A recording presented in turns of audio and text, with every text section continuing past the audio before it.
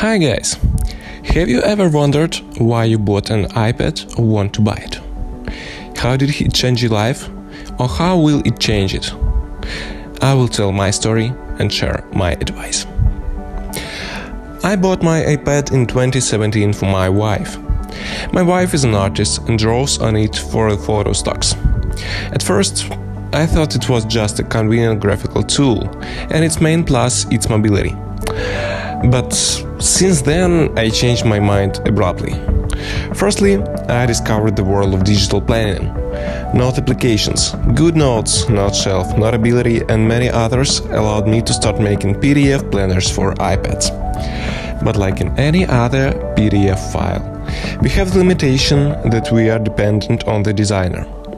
And if he went on vacation for a new year and did not draw a new planner, you just cannot sketch out your plans for the future.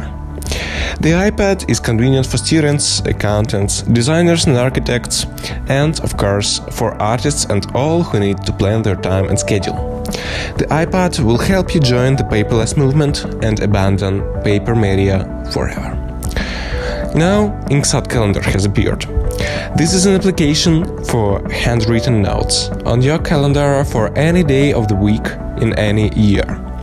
It helps to plan our meetings and tasks for several years ahead, and as you can see, if you want to make the light visual notes during a meeting or lectures or just like that, this calendar will be just enough for you. If you are going to write down in detail the topic of the meeting or the plan for purchases in the store, use that sheet. Guys, how do you use an iPad, or why do you want to buy it? Please write me back in the comments. And, as always, don't forget to subscribe and have a nice day. All the best to you. Bye.